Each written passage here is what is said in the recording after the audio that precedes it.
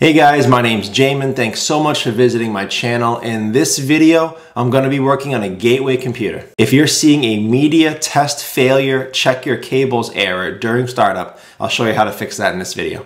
So one quick reminder about these troubleshooting steps that I'm going to show you. The order that I show them to you in may not be the exact order you want to do them for your situation. So just use some common sense on what may have just happened, what the likely issue could be. For example, if you just dropped your computer, check whether the hard drive is secure first. Don't go into BIOS. Or if your operating system just gave you a failed Windows update and then you had this problem, check out BIOS, check out the operating system. Don't open your computer and go check your hard drive first. You know what I mean? So use some common sense, try to figure out what it could be, start there first, and use the troubleshooting steps that I show you in the right order for you.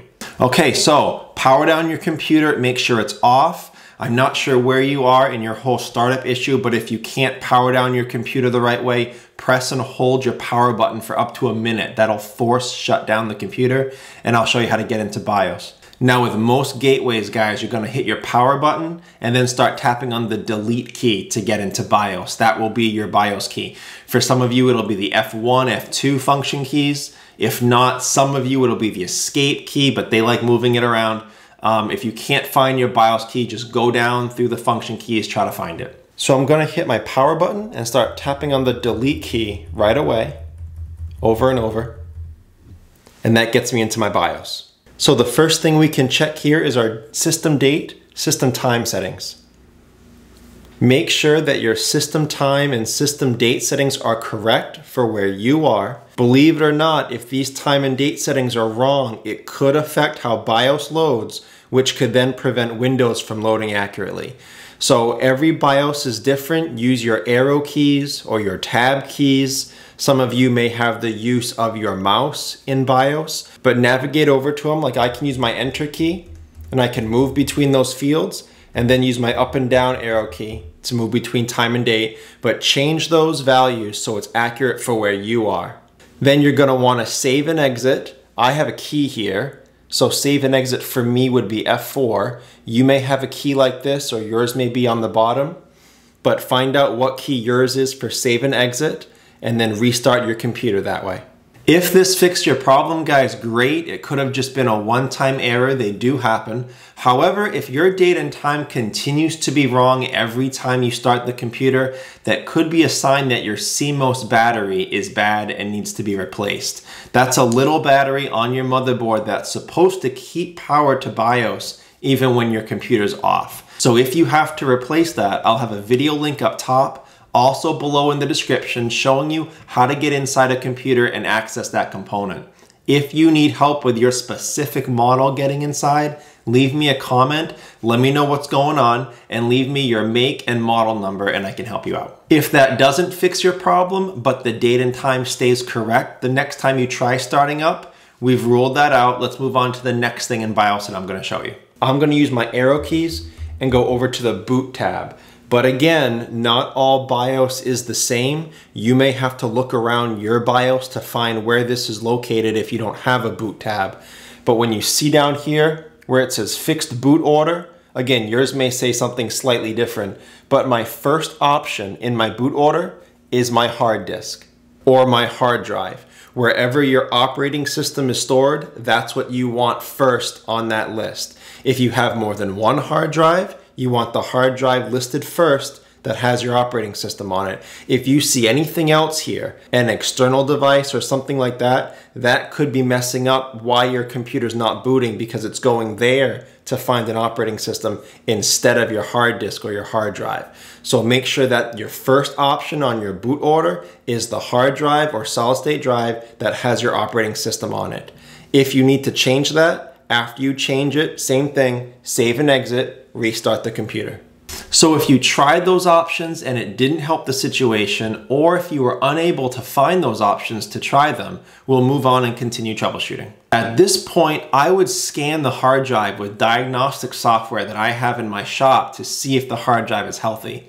You don't have that software most likely, and Gateway doesn't come with it preloaded, so that's not an option for you. So in order to test for the hard drive, we're gonna have to try trial and error on a few steps. And this step specifically applies to you guys that may have dropped your computer or hit it, or the hard drive may be loose or have been damaged. We're gonna try to reseat the hard drive.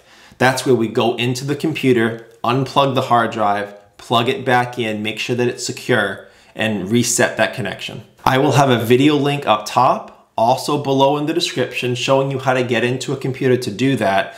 But again, if you need help with your specific model on how to get inside, leave me a comment, tell me what's going on, and then leave me your brand and model of your computer and I can help you access your hard drive. If that doesn't help, there's only 2 more troubleshooting steps that I can recommend in this video, and one of them is trying to reinstall your operating system. I'll have video links below in the description on how to reinstall Windows 10 and how to reinstall Windows 11 on your computer. You can do it by making your own install media, or you can purchase it, and I'll have links for that below where you can purchase it. But before trying to reinstall the operating system, there's one more thing we can try in BIOS. So I'm gonna arrow over one tab to my advanced tab, and I'm gonna go all the way down to where it says CSM configuration. I'm gonna hit enter to select that option.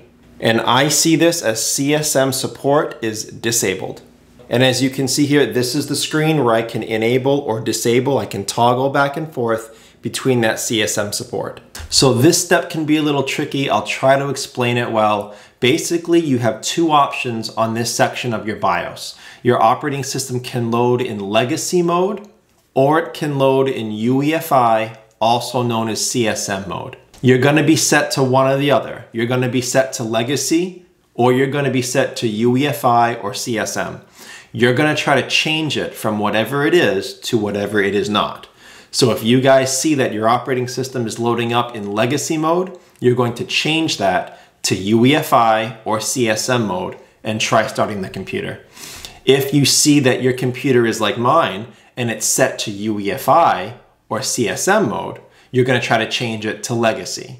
So again, I hope I explained that well. Whatever it is, you're gonna change it to whatever it's not. If you see an error message when trying to do this, that some sort of PTT security is stopping you from doing it, look around BIOS, try to find your security tab, and usually in there, there'll be an option to disable that PTT security. However, if you see any other error messages like this isn't allowed on your computer, the operating system cannot load in another mode, then that's not an option for you.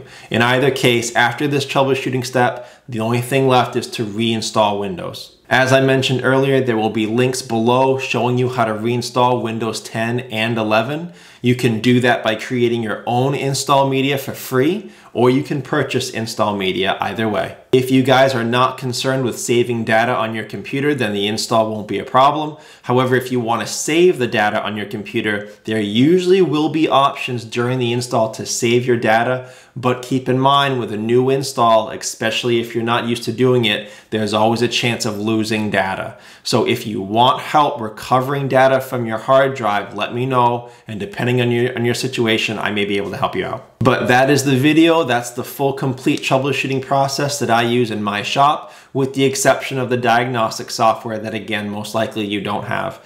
If you have any questions, guys, check out the FAQs below in the description. It could save you some time getting an answer. But if you do need to leave me a question or comment, I do try to get to those a couple times a day at least. So thanks so much for watching, guys. I look forward to seeing you on my next video.